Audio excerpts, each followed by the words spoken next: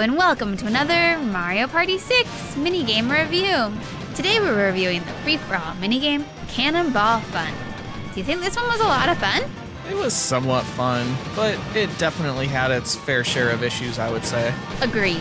This one kind of reminded me of Shell Shock from Mario Party 2, in the sense that there's obstacles and you're just trying to hit the other players with a cannonball. Yeah, it did. The controls are a little bit different because you can strafe left and right, but to be honest, I really didn't use that all that often. I would just fly around like normal and hit people.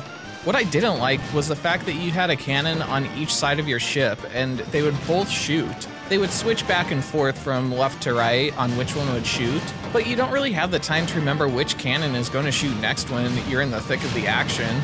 Yeah, I could never remember which cannon was gonna go off next. And that makes it really hard to line yourself up to hit someone, because you might be a little off and then you might not hit them. Yeah, you're always going to be off center, and since you usually don't know which cannon is going to shoot next, you just kind of have to shoot a bunch and hope that one of them hits the other person. And if someone gets hit, they're stunned for a second, and then you have to wait before you can hit them again. That makes sense, except then you're kind of in a sitting duck position where you're just waiting until you can hit that person. And for some reason in this one, everyone always clombs together, so it's really hard to line up and hit someone. Yeah, I really wish you had only one cannon in the center of your ship. That way you always knew that you were going to hit straight ahead.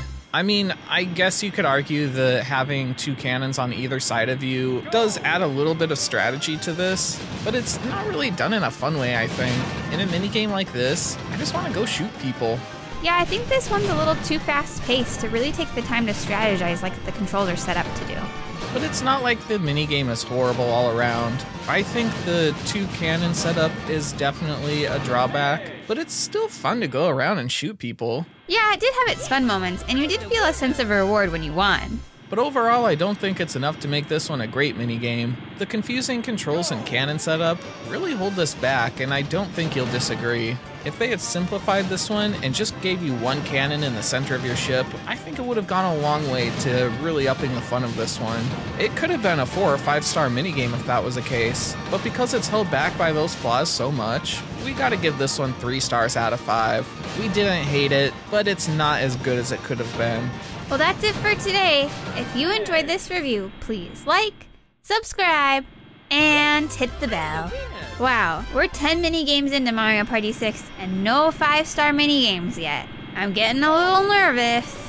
Yeah, I don't know about Mario Party 6 yet. Hopefully the good ones are still hidden away. Gosh, I hope so. Up next, we'll be reviewing Cash Flow. If you want to see if this has potential to be a 5-star minigame, come back to watch it. Hope to see you then.